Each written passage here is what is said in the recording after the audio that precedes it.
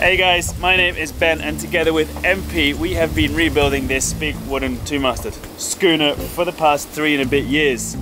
Recently we have been posting every single day, so recently that is day 13 today that we have been posting every single day because we feel like we're on this last stretch and we're really just getting as many episodes in to show you guys what we do every single day. Yesterday we finished the day by epoxying all the through-hulls, all the holes in the hull that we made, and today is the day where we were going to install them all, but I just remembered we also sent the through-hulls for the bilge pumps off to get extended, so we won't be able to do those 3, but we do have the 2 bronze through-hulls that we can install for the forward starboard head, so the in and the outlet of the Aloo.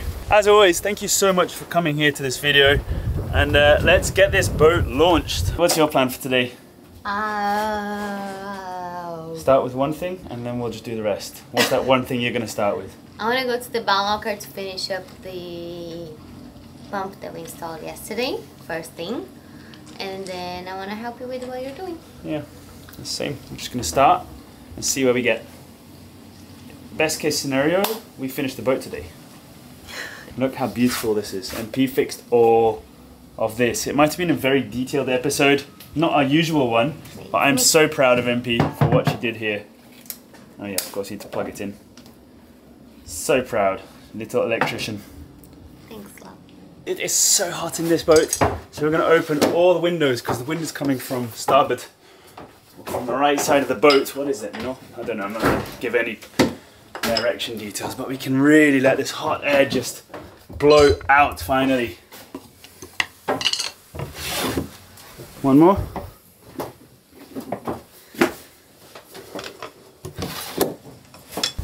Every time we arrive we have to connect the boat to 220. There's this hole here which is used for, I think it was a hose. We had a shower here, a freshwater shower, which we don't want because that kind of caused the deck to rot. Now we have this running, I don't know if you guys know this or have noticed it in any of the videos, 3 little sockets over here. They plug this in, let's see, like that. Then we just have, I think, 5 sockets on the end of this extension cable which we connect the 220 to 24 volt inverter, the temporary one, and then we have the 24 volt system and then a bunch of sockets to use like fans, charge all our drills and stuff. And I'll go down there into the workshop and I'll show you where we plug into the another extension cable. What are you eating? She always, it's a bone from yesterday's barbecue. She always gets them and buries them. And now she's having fun.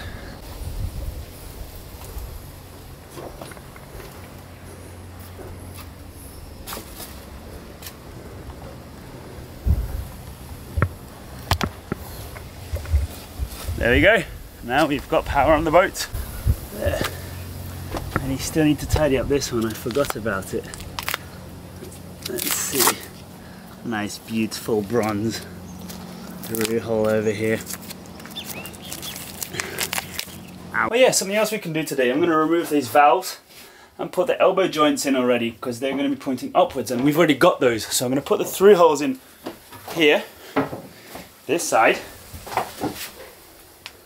And then we can start working on the elbow joints, valves and the hose connectors. And then when that's done, we need the siphon and the hose and then connect to the toilet.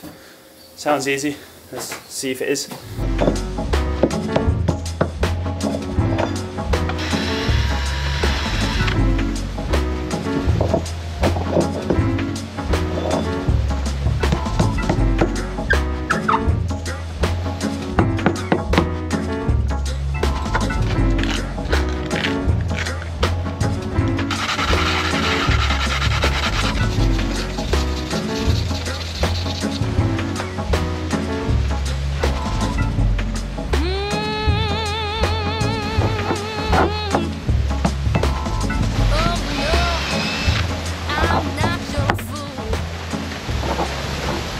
I'm not even going to use tape.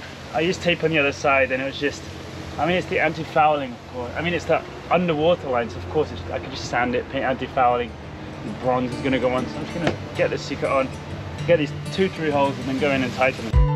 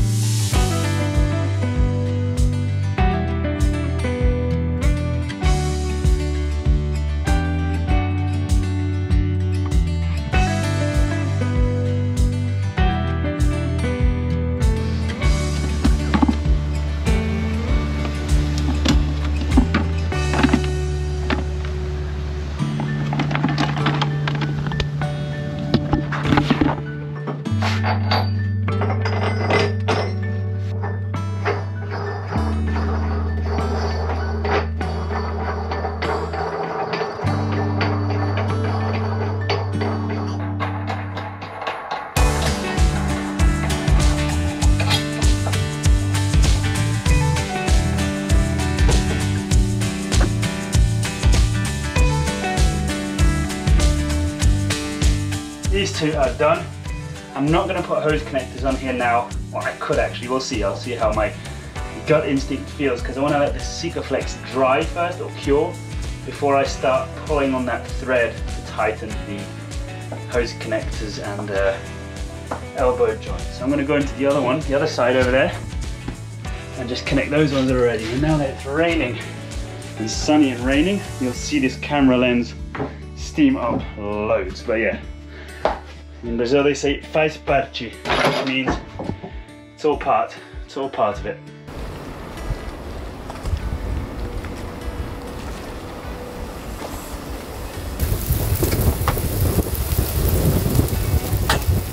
It's sailing!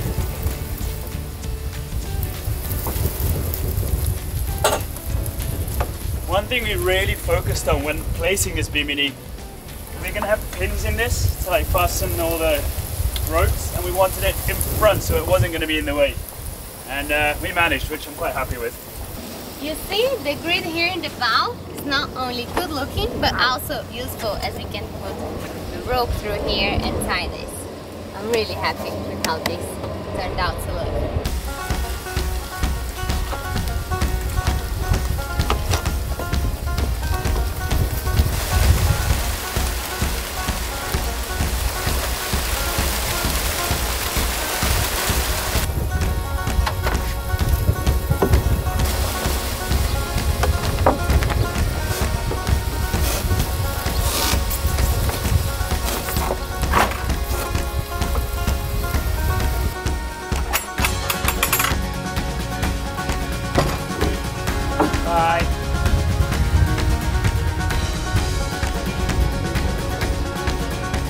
I'm back here inside the bow locker because I feel that yesterday it was so hot in here. I mean, today it's hot as well, but we were working here and our brains were foggy, and I ended up leaving some stuff unexplained. So I'm here again to calmly explain what we did here yesterday. So we have the bilge pump here, and as you can tell, the installation was very different from the other ones that we did before.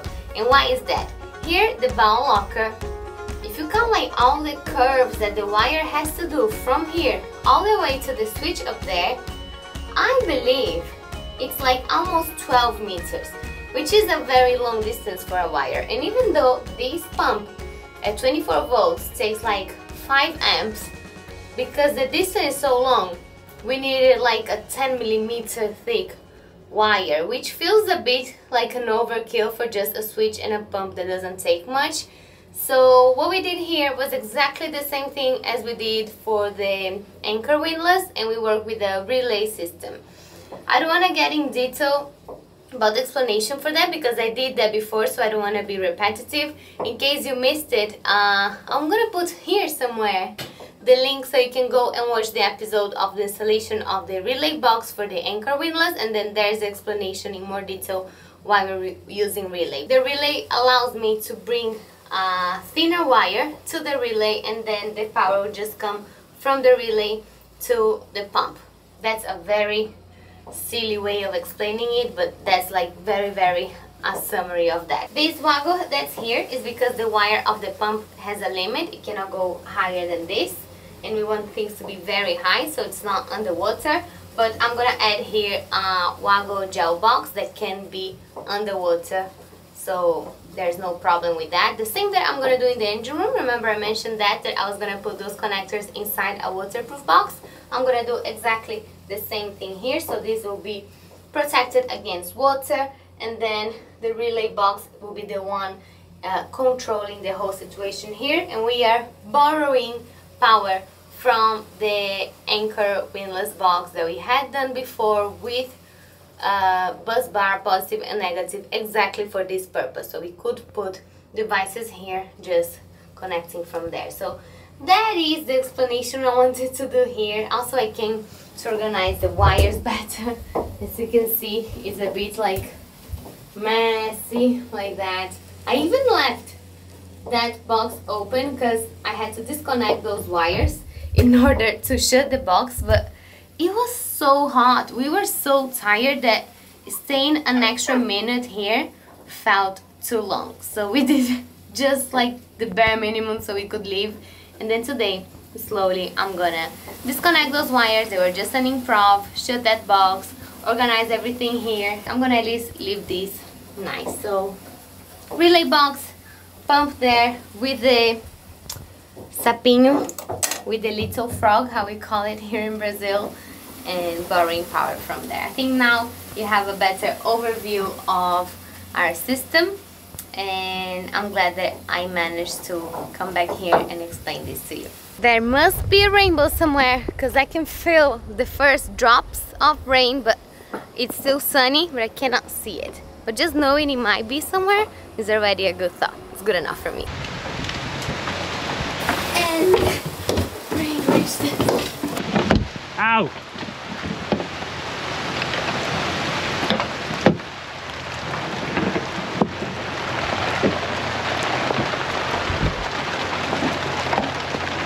Okay, I had to really quickly go and shut all those windows, shut the bow locker.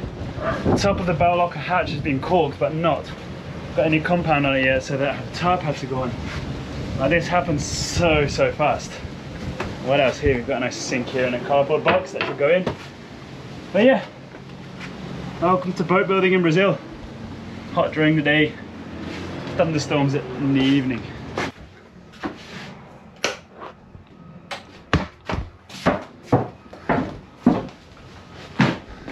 All these switches that MP's fixed.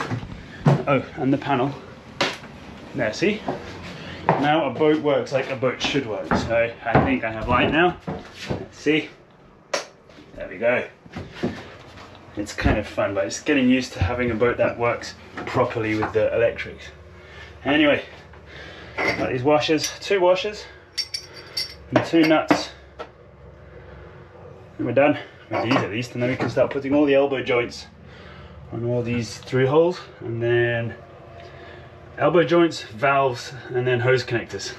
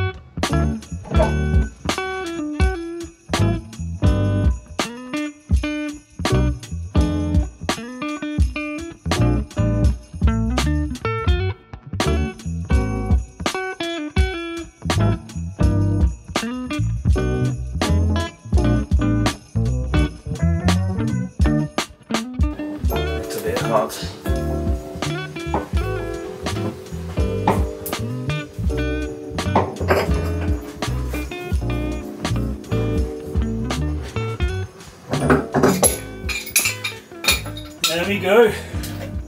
We now have 2 thru-hulls for the heads.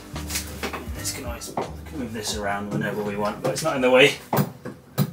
Now this one's going to come up through the waterline, above the waterline through a siphon into the toilets, and then it's going to go out up here through a siphon above the waterline and out this way. I don't think I can do it on the other toilet yet because I just placed the seeker and I don't want to be like forcing the thru-hull itself before the seeker has dried, so that'll be for another day. I'm very happy this is done, and I'm kind of like run out of ideas right now because it's raining a lot. Let's see, now the sun's out and it's going to storm again, but no point epoxying today. Look at this humidity. It's all coming off me into the world. If you ever wonder why it's humid, it's because I'm here under the deck. Anyway, call this one a wrap. Tomorrow I'll put the other ones on when the seeker has dried. Whoa. Do you know the name of that tool? The orange one? Pipe wrench. What other names does it have? One at a time.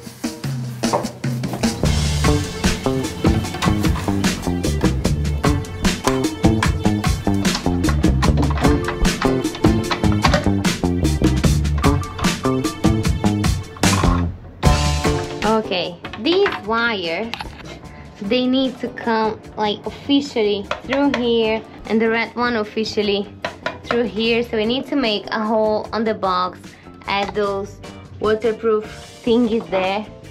So we didn't have the time to do that, but that's the proper job that we're gonna do eventually. Here for the positive and here for the negative. But not today, because it's weekend, the shops are shut, and I need to get more of those. So for now, I just wanted to undo that so I could leave this nice and shut. It was really hot again in the bow locker. I was really struggling, and the camera kept shutting off because it was too hot as well. So I think they were just signs for me to call it a day. You know, some days things are just not flowing the way they should, and we just have to accept it. As we have a tight deadline, we don't want to accept it, but then it's just not good for us, for no one. So I'm calling it a day. It's too hot and humid. I'm done. We decided to come today after editing just to get or finish some small jobs and went into the bow locker quickly, but it kept raining and we had to keep shutting it, and as it's not sealed properly, that lid, we had to keep putting the tarp and those stones on. They didn't have to be those stones, but they were the nearest, so we kept doing it. I've managed to work on those 2 thru-hulls. I hope next week I can get those above the waterline bilge pump thru-hulls, because that's a really cool job, and when they are in, I think I can call all the thru-hulls a wrap. Then we can really connect all the hoses, which is a very exciting part. I was really thinking of starting the next job, for example, like sanding the sacrificial keel and already putting the first layers of primer on, for example today. And I want to start drilling these holes and maybe putting some epoxy in here, but that over there, you see, wasn't allowing me to do so. Anything I start today is just going to get ruined later when the rain comes. MP and I really appreciate you watching these videos. We are putting a lot of effort in these daily videos. There are up days and down days, of course, depending on weather and the jobs. But thank you so much. It really means a lot to us, and all your support in the comment section as well. It doesn't go unnoticed. We do read it. And thank you so much for being here, and we'll see you tomorrow for another episode. If you have any ideas, by the way, of things you want to see, like, yes, we have our whole to-do list of things to do before launching, but if there are any things you want to see specifically of the yard, the area, the boat, whatever, just let us know in the comments, and as we're doing daily videos anyway, we can literally just go and film those things for you. Like, I don't know, in boat interiors, I've seen you guys like those as well, like fishing boat interiors, maybe another construction, another boat build. I don't know, let us know what you think. And see you guys tomorrow.